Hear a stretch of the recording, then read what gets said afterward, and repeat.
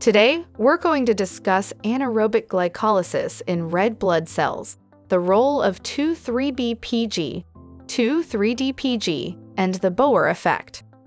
Human body is an extremely complex structure with a multitude of processes and reactions occurring simultaneously every moment, and whether we are sleeping or awake, working or resting, it requires a constant supply of energy to keep it going every second of every day.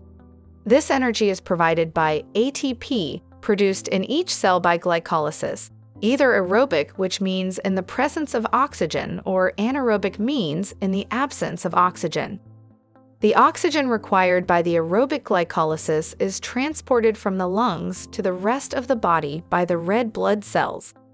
These red blood cells bind the oxygen to form oxyhemoglobin, and although they carry plenty of oxygen, ironically, they cannot use this oxygen themselves and are entirely dependent on anaerobic glycolysis for fuel because they lack mitochondria and the enzymes for Krebs cycle. Now let's have a look at the basic steps involved in this anaerobic glycolysis. First, the glucose transported from the blood into the cells is converted into glucose 6-phosphate by the enzyme hexokinase, by utilizing one molecule of ATP and releasing ADP and hydrogen ion. Now this glucose 6-phosphate is converted into its isomer fructose 6-phosphate by the enzyme glucose-phosphate isomerase, followed by the formation of fructose 1,6-bisphosphate by the addition of a phosphate group obtained from ATP by phosphofructokinase 1. Another enzyme called aldolase catalyzes a reaction for the formation of 3 carbon molecules, glyceraldehyde 3-phosphate and dihydroxyacetone phosphate, from the 6-carbon fructose 1,6-bisphosphate. These 2 molecules are interconvertible by triose phosphate isomerase. Because of the production of 2 3-carbon molecules, all the downstream reactions from this point are going to occur in a twofold manner, with the involvement of 2 molecules of every component at each step. Glyceraldehyde 3-phosphate dehydrogenase changes glyceraldehyde 3-phosphate into 1,3-bisphosphoglycerate, producing NADH with hydrogen ion from NAD positive.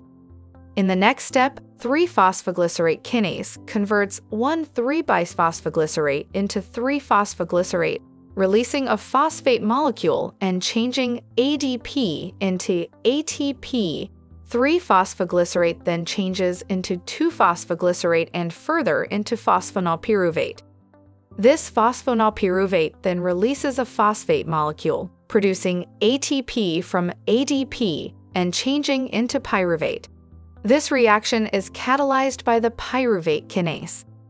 The pyruvate then forms lactate as the final product of this pathway with the help of lactate dehydrogenase, changing NADH with hydrogen ion into NAD positive.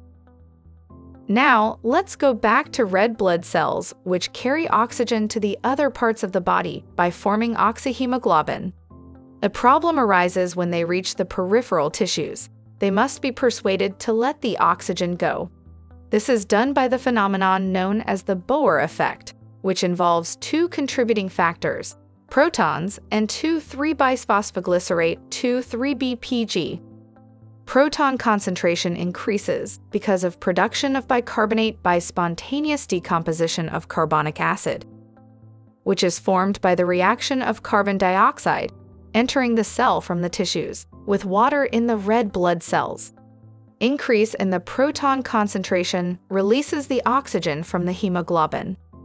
The oxygen then diffuses from the red cell into the peripheral tissues, where it binds to myoglobin, which transports the oxygen to the respiratory chain, where it is used to produce ATP by oxidative phosphorylation.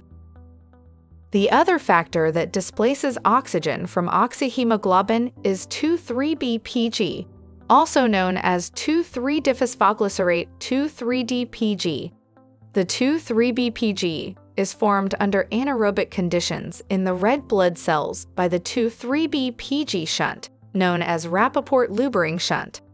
The normal glycolytic pathway generates 1,3-BPG, which may be dephosphorylated by phosphoglycerate kinase, PGK, producing ATP, or it may be shunted into the Lubering-Rappaport pathway, where diphosphoglycerate mutase catalyzes the transfer of a phosphoryl group from C1 to C2 of 1,3-BPG, generating 2,3-BPG. This 2,3-BPG has a greater affinity for binding with deoxyhemoglobin, stabilizing the structure and preventing it from grabbing hold of another oxygen molecule from adjacent molecules of oxyhemoglobin.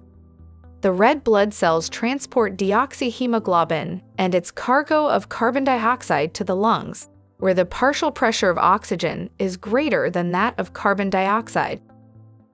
The carbon dioxide is released into the air by breathing, and oxygen binds with hemoglobin to form oxyhemoglobin, releasing 2,3-BPG, which is then catalyzed to 3-phosphoglycerate by bisphosphoglycerate phosphatase. Like any other pathway, 2,3-BPG is also involved in health and disease. The first benefit is that it facilitates the transfer of oxygen from mother to fetus.